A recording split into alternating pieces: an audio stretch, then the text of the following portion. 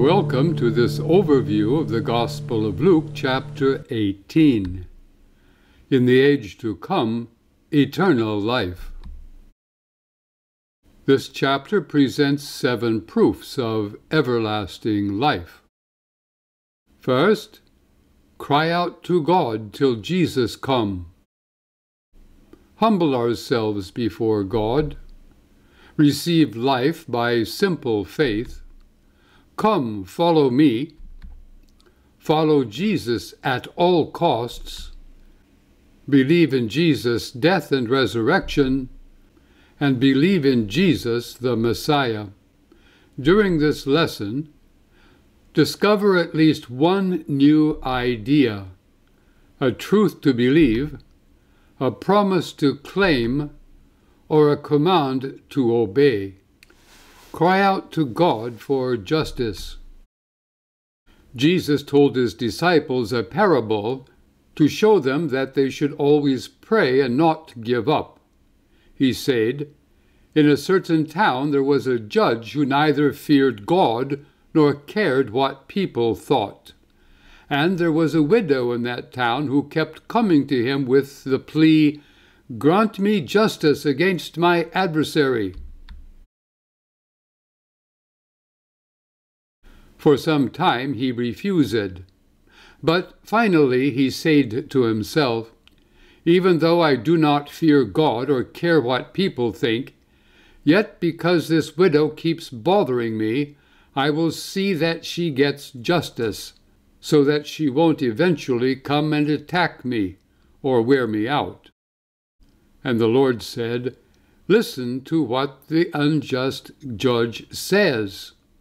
I will see to it that she gets justice. And will not God bring about justice for his chosen ones who cry to him day and night? Will he keep putting them off? I tell you, he will see that they get justice, and quickly. However, when the Son of Man comes, will he find faith on the earth?" What is the main faith task of Christians? What do American churches do least? We humble ourselves before God.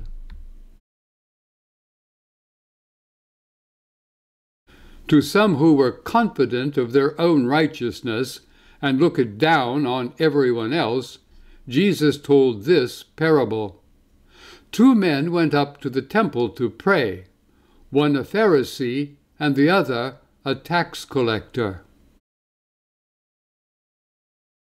The Pharisee stood by himself and prayed, "God, I thank you that I am not like other people, evildoers, adulterers, or even like this tax collector.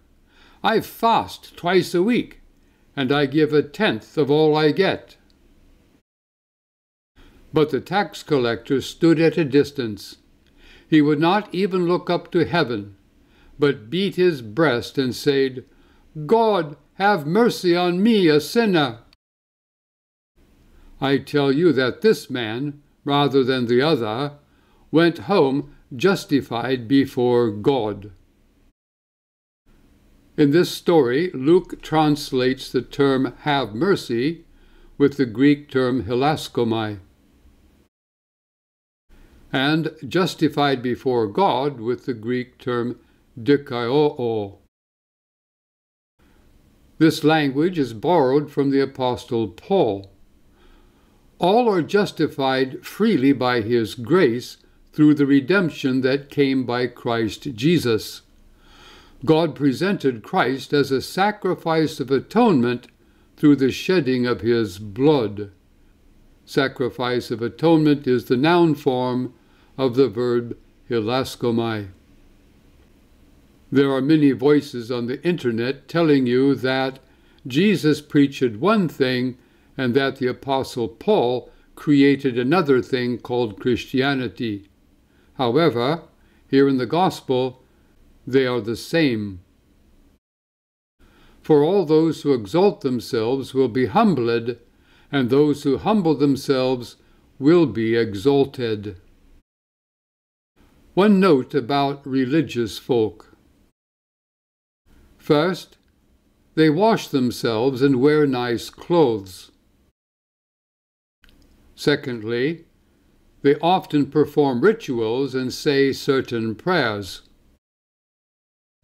They feel proud of themselves and despise other faiths. Yet they may turn violent when they feel offended. We, however, receive life by simple faith.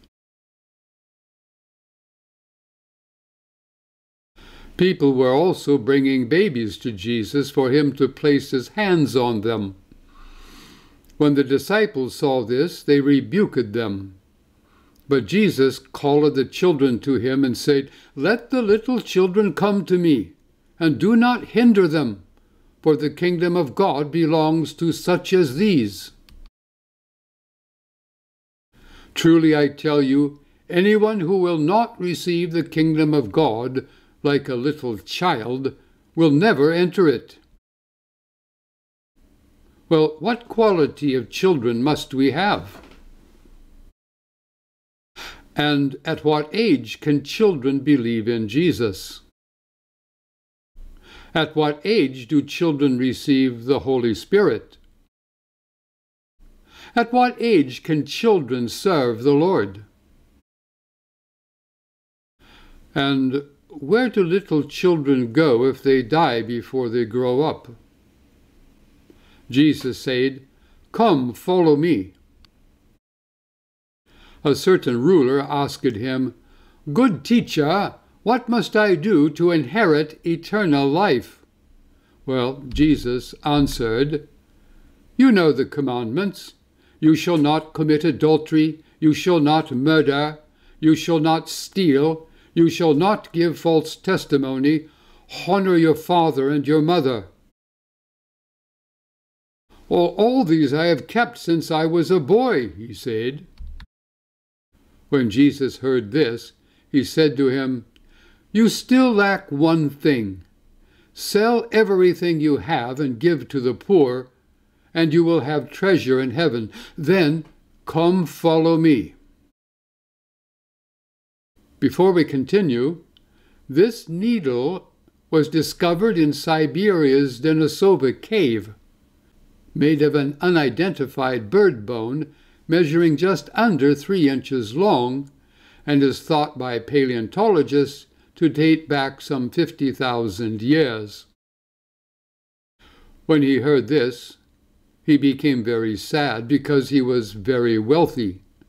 Jesus looked at him and said, "How hard it is for the rich to enter the kingdom of God.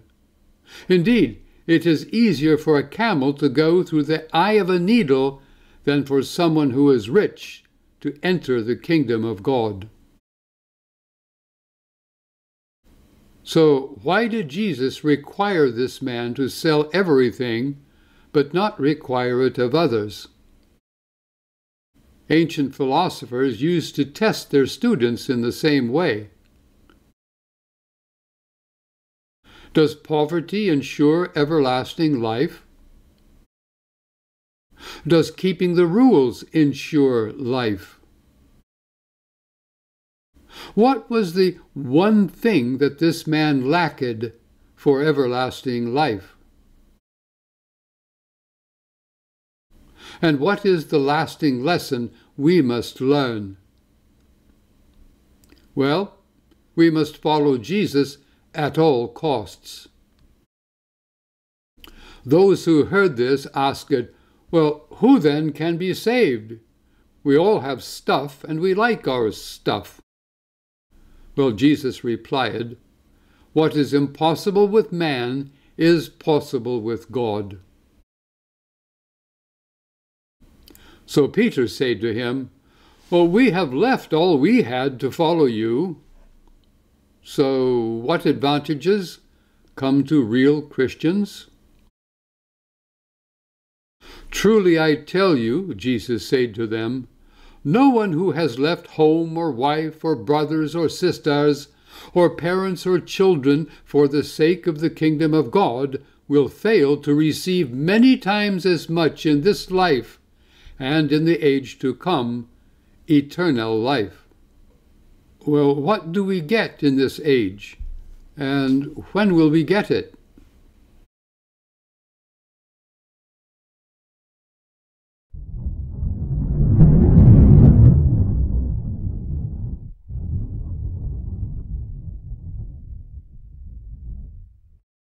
Peter wrote, "Praise be to the God and Father of our Lord Jesus Christ. In his great mercy he has given us new birth into a living hope through the resurrection of Jesus Christ from the dead, and into an inheritance that can never perish, spoil, or fade. This inheritance is kept in heaven for you."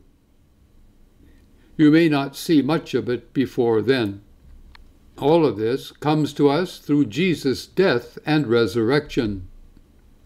Remember, Jesus was beaten with a Roman scourge before he was crucified. Jesus took the 12 aside and told them, "We're going up to Jerusalem, and everything that is written by the prophets about the Son of Man will be fulfilled. He will be delivered over to the Gentiles. They will mock him, insult him, and spit on him. They will flog him and kill him. But on the third day he will rise again." The disciples did not understand any of this. Its meaning was hidden from them, and they did not know what he was talking about. So why did they not understand any of this? Perhaps they expected the Messiah to be a great king. Others might say, well, it was my servant who, Isaiah said, would suffer, not the Son of Man. And of course the Holy Spirit had not yet come to them. So let us trust in Jesus the Messiah. As Jesus approached Jericho, a blind man was sitting by the roadside begging. When he heard the crowd going by, he asked what was happening. They told him, "Jesus of Nazareth is passing by." So he called out, "Jesus, Son of David, have mercy on me." Now, what is significant about the title Son of David? Well, this title was reserved for the Messiah.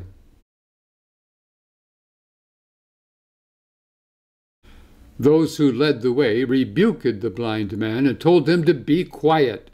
But he shouted all the more, "Son of David, have mercy on me." Jesus stopped and ordered the man to be brought to him. When he came near, Jesus asked him, "What do you want me to do for you?" "Lord, I want to see again." Jesus said to him, "Receive your sight. Your faith has healed you." Immediately he received his sight and followed Jesus, praising God. When all the people saw it, they also praised God. Remember, we follow and obey Jesus our Lord whilst praising God in heaven. Now remember, faith can mean believe in myself or self-confidence. For others, it is to adopt others' ideas, to trust their theories. It can also mean to trust someone else, and indeed, we trust the object of our faith, Jesus. What did you discover in today's text? What truths could you affirm? What promises could you claim? What commands should you obey? Your assignment for next time is to read Luke chapter 19 in different versions. And then visit this website, luke.cura.download, And as you do so, compile your insights, queries, and observations to share with others.